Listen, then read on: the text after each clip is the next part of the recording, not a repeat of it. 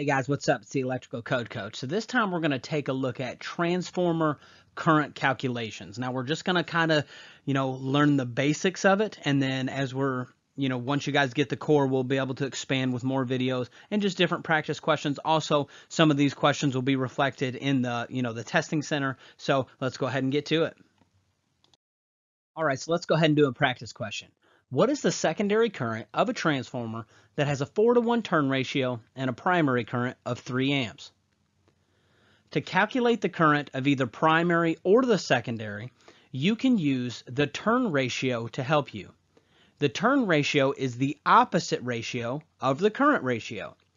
Just take the 4-to-1 turn ratio, flip it, and now you have a 1-to-4 current ratio. For every 1 amp on the primary, there's going to be 4 amps on the secondary. So if the primary current is 3 amps, then you would just multiply it by 4. 3 multiplied by 4 equals 12. And we're going to select D. In future videos, I'm going to teach you how you can double check your work if you know the voltage. Let's move on. What is the secondary current of a transformer that has a 2-to-1 turn ratio and a primary current of 3 amps? To calculate the current of either the primary or the secondary, you can use the turn ratio to help you. The turn ratio is the opposite ratio of the current ratio. Just take the 2-to-1 turn ratio and flip it. For every 1 amp on the primary side, there are 2 amps on the secondary side. So if the primary current is 3 amps, then you would just multiply it by 2. 3 multiplied by 2 equals 6. So we select C. Hey guys, before you go, we just launched an Electrical Code Coach Facebook page. So if you want to, you can head over to facebook.com and check it out. It's Electrical Code Coach. I'll put a link in the description below. If you want to go over there, maybe give us a thumbs up. Maybe leave a comment if this program has helped you, has inspired you, has encouraged you, or anything like that. So if you want to do that, that would help a lot. Thanks.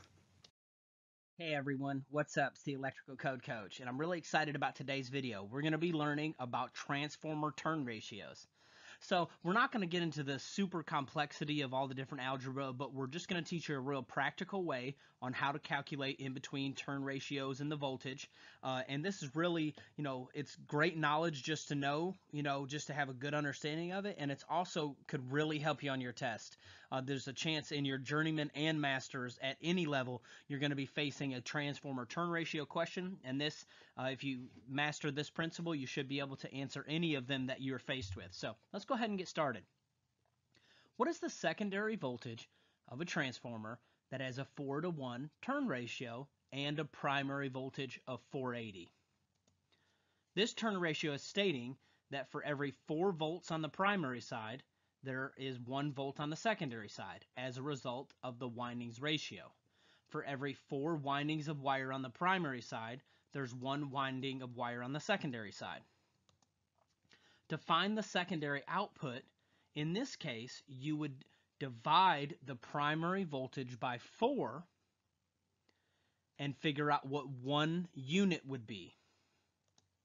So you take 480, you divide it by 4, and that is going to give you 120. You can double check your work by taking the 1 unit that you found, multiplying it again by 4, and making sure that you get back to the primary voltage. This is going to be a 480, 120 step-down transformer. And we're going to select A. What is the secondary voltage of a transformer that has a 2-to-1 turn ratio and a primary voltage of 480? This turn ratio is stating that for every 2 volts on the primary side, there's 1 volt on the secondary side as a result of the windings ratio. For every 2 windings of wire on the primary, there is 1 winding of wire on the secondary. To find out what the secondary output would be in this case, you would divide the primary voltage by 2 and figure out what 1 unit would be. So we take 480, we divide it by 2, and that is going to give us 240. Now we can double check our work by multiplying back that 1 unit that we found. So we take 240 multiplied by 2, and that's going to bring us back to our primary voltage, which is 480. This is a 480 240 step-down transformer. And we're going to select D. All right, what is the secondary voltage of a transformer that has a 1:4 ratio and a primary voltage of 120? This turns ratio stating that for every 1 volts on the primary side, there's going to be 4 volts on the secondary side as a result of the windings ratio. For every 1 winding of wire on the primary, there are 4 windings of wire on the secondary. In this case, we already know what 1 unit is on the primary side. It's 120. To find out what 4 of them would be, we will just multiply. So we take 120 multiplied by 4, and that's going to give us 480. And we now find out that this is a 120 480 step-up transformer. And we're going to select C. What is the secondary voltage of a transformer that has a 1:2 ratio and a primary voltage of 120? This turn ratio is stating that for every 1 volts on the primary side, there are 2 volts on the secondary side as a result of the windings ratio. For every 1 winding of wire on the primary, there are 2 windings of wire on the secondary. In this case, we already know what 1 unit is on the primary. It's 240. To find out what 2 of them would be, we'll just multiply. So we take 240 multiplied by 2 equals 480. This is a 240 480 step-up transformer. And we're going to select B.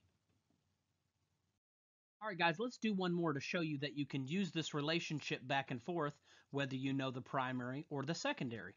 What is the primary voltage of a transformer that has a 4:1 turn ratio and a secondary voltage of 120? This turn ratio stating that for every 4 volts on the primary side, there is 1 volt on the secondary side as a result of the windings ratio. For every 4 windings of wire on the primary side, there's 1 winding of wire on the secondary. To find out what the primary output would be in this case, you would just multiply the secondary voltage by 4 to figure out what the total would be. So we take 120 multiplied by 4, that's going to equal 480. This is a 480 120 step-down transformer. And we're going to select C. So I hope you guys learned a little bit in this lesson on how to calculate this. You can use this relationship back and forth. Just stop and think, what do I know? And what can I do back or forth to figure out what the other one is? So if I know the higher one or I know the lower one, I can use either multiplication or division to figure out what the other one is. So I hope you guys have a great day. Please like and subscribe. What's up? It's the Electrical Code Coach. And today we're going to be looking at overcurrent protection for transformers. And we're going to try a new method of showing you guys some things. So just bear with me a little bit and we'll see if it works. So let's look at the question. What size primary only overcurrent protection device would you select for a 480 volt transformer that has a current of 11 amps? So we're going to start straight from scratch here. So we're going to close our code book. We're going to slide this up here. We're going to close our code book. And what we're going to do is I want to show you guys how to use the keyword and index process to find this question. So we're going to look. We're looking for transformers as our overall, theme of the question. So let's go here. Let's flip back. LMNOP QRS So we get back here to transformers. When you guys see these questions and you're like, oh man, what do I do? You just go through the process. You do the same process every time. So we get here in T for transformers. Now our question states, okay, for overcurrent protective devices. So now we're in transformers. Now we're dealing with overcurrent protection. Come down through here, alphabetical order, overcurrent protection. Now we're going to go to the first article, okay, but we're going to leave our hand in the back just in case it's not what we need. So let's head over to 450.3. We're going to flip over here. If we close our book, I think we have a Transformers tab. That'll get us in 450, or you can get yourself close. Okay, so we end up in 450.3. So we end up in overcurrent protection. Just really quick read. It says, overcurrent protection of transformers shall comply with part A, B, and C of 450.3. So we flip over here. What's part 1 say? I'm going to pick up the camera and kind of zoom in here. It says transformers for over 1,000 volts. If we look at our question, it's a 480 volt transformer, so that doesn't work. Okay, part B is for transformers 1,000 volts or less. Okay, so what we do is we look around here, and we're looking at these tables. And this table is 450.3A. And if we look up here, that's for 1,000 volts nominal or higher. And if we look over here, we are dealing with 450.3B. And now I'm going to step into the other mode with the camera. Okay, so now that we're in the correct table, we just want to read the heading and make sure that we're in the right section. It said that part B was what we wanted to deal with. We're dealing with transformers 1,000 volts or less. Okay, now we just read our question. So our question stated that we had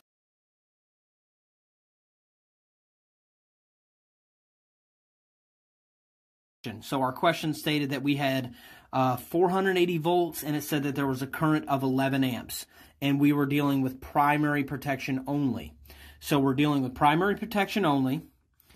We are going to fall in the currents of 9 amperes or more. So it says there's a 125% demand factor, and we need to see note 1. So we quickly slip down here to note 1. It says we're 125% of this current does not correspond with the standard rating. Then we're allowed to use the next size up. So it's the next size up rule for this. So we're going to go ahead and do our math. We know that we have 11 amps. 11 multiplied by 1.25. That is going to give us 13.75 amps. We know that there is no 13.75 amp breaker. So now we're going to flip over to 240.6A. And if you've been practicing in the free videos, we go through this stuff extensively. So we're just basically following the same process. And we're in 240.6A. Ours was 13.75 amps. We go and we select a 15 amp overcurrent device. So this is basically just a reiteration of what we've been doing, just doing a different way. So anytime you get in the test and you get thrown an oddball question like that, just go through the same steps. Remember the keyword and index process. Remember how to read, just slow down, read your tables, read the table headings. You know how to apply demand factors. And if you don't, you can go back and take our free 10-week course. We cover all this stuff. It's absolutely for free right here on YouTube. And then you're going to head over to 240.6A, select the next size up, and you're going to select a 15. So I hope this video helped you guys. I hope this method of delivery works, and you guys have a great night.